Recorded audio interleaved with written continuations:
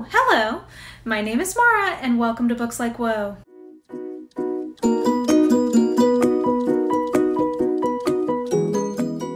So, months ago, my friend Amanda at the Naughty Librarian challenged me to do the Do I Have That Book challenge.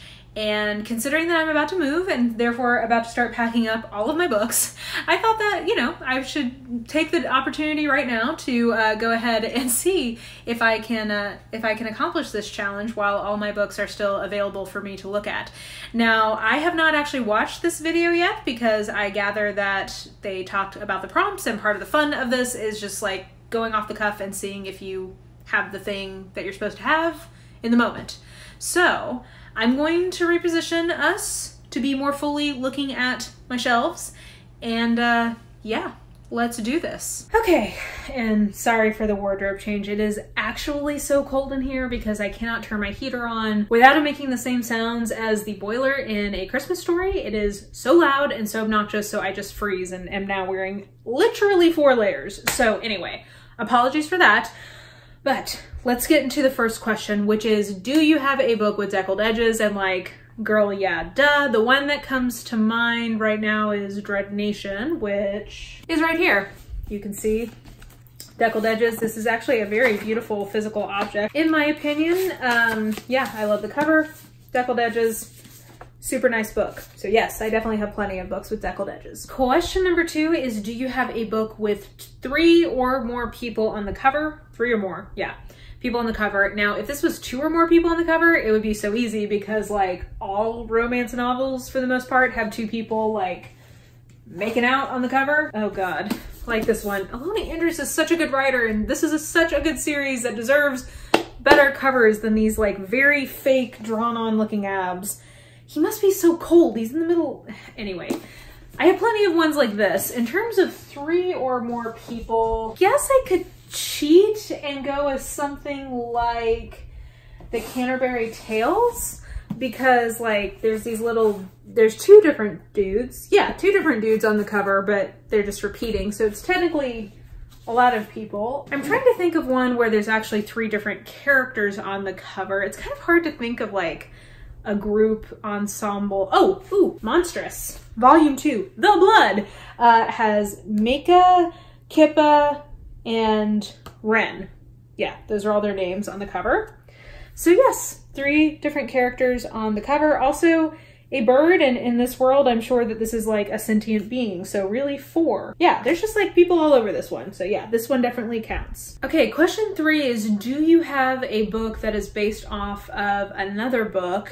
And I guess you could think of that like spin-off style. So that, I mean, like Iron and Magic is a spin-off of the main Kate Daniels series. But I think that this is probably more of like a retelling type situation. So the one that comes immediately to mind is, I'm impressed at how much I'm able to stay facing you. Wide Sargasso Sea by Jean Rhys. This is a retelling of Jane Eyre from Bertha Mason's POV. Another one that comes to mind is Heartstone by L. Catherine White. I talk about this book so much.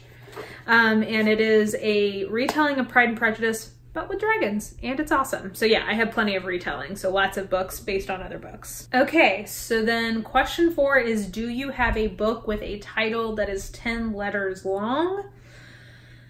And I'm sure that I do. I'm trying to think of maybe like a 2-word title, so like The Something maybe would be a good route for this. Bad Blood, that's 8. The Witch Elm, that's 3, 5, 3, that's 11. The Travels, that would be 3, 6, 10. The Travels, haha, by Marco Polo. Here we go. That's right? 1, 2, 3, 4, 5, 6, 7, 8, 9, 10. Yes, that does work. Guys, I was an accounting major. It is pitiful, my math skills. Oh, would one of the magic ones work? Yeah, okay, Magic Bites would work too.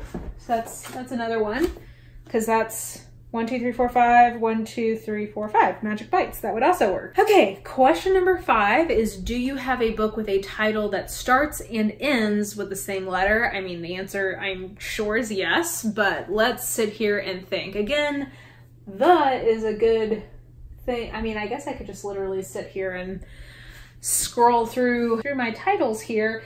I'm trying to think of something that starts in with a T. That might be a good... Oh, hey, by the way, Trainwreck right here is a one-word 10-letter title. So there you go. Side note there. I'm having a hard time like thinking of a good strategy on this one. I'm trying to think because I feel like vowels and Y are often like the ending of something. Also like an N maybe. So I'm trying to think of like a strategy here of what titles to be looking for, or maybe like an S, like a plural. So like maybe something that starts with an S and then ends also with an S. I found one.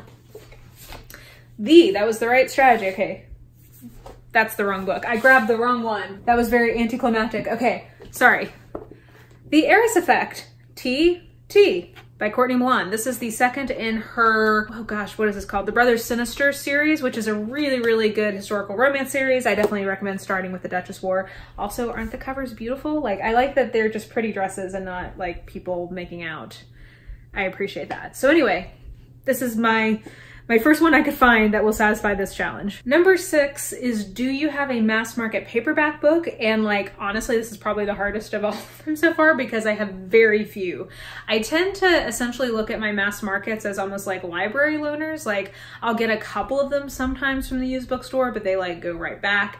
So they all live on the bookshelf that's over here that you guys don't normally see. So just a second. Okay, I could find 2 right now. Both of these will go back to the used bookstore once I've read them. One is Nora Roberts' Carolina Moon. This is like one of her standalone thriller-y things. And then Molly Harper's How to Run with a Naked Werewolf, because actually, you know what? I think that the Nashville library does have this series. So I actually might be able to go ahead and take this back to the used bookstore because I can get it from the library, so the more you know. Okay, number 7 is, do you have a book by an author using a pen name? I mean, yes. Several of the people we've already talked about are pen names: Nora Roberts, Courtney Milan, Ilona Andrews. I'm trying to think if there's one I've not talked about yet who would be a good example of somebody who uses a pen name. Oh, I've got a classic example. George Eliot. A lot of people don't know. This is a lady, Mary Ann, forget what her last name is, but George Eliot was a pseudonym for a lady author in the Victorian era. So yes. Pen name. Question number 8 is, do you have a book with a character's name in the title? I mean, so many, yes. I mean, like, how about Oliver Twist and David Copperfield, Charles Dickens? Name in title. Number 9 is, do you have a book with 2 maps in it? That's actually a kind of tricky one because I'm trying to think of a circumstance in which you'd need more than one? I don't know. Let me think about this. Okay, I think the answer is no. Oh, you know what? Maybe the Silmarillion edition I have. Let me go check. Okay, I have a big, pretty illustrated copy of the Silmarillion. So let's look in the table of contents and see if we have multiple maps on here. Possibly. I mean, if anybody like is a map maker, I mean, Lord knows that Tolkien is down for a good map. He's down for a good invented language. He's down for, okay, yeah. So I got one big ass map. I totally forgot this was back here. Okay, I got one big ass map of Middle Earth. So there's that. That's one. So if I can find another one in this thing, then this might be it. Yeah, if there's anything that Tolkien loves more than a map, it's a like index or glossary of a made up language with weird little like made up runes for the language. Okay, I'm thinking that maybe even this doesn't have multiple maps. Okay, so I'm gonna say that the answer is no. I don't have something like that. Okay, number 10 is, do you have a book that was turned into a TV show? Now, if we were talking ebooks, the first thing that would come to mind for me would be, I have True Blood. That was turned into a TV show. I mean, if miniseries count, then like, sure, I've got Cranford. That was a miniseries. Pride and Prejudice.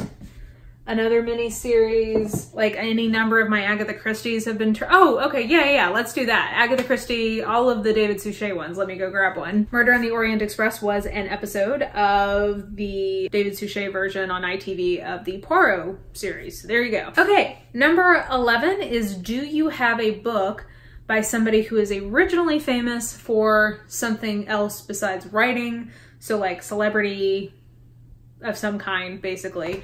Yeah.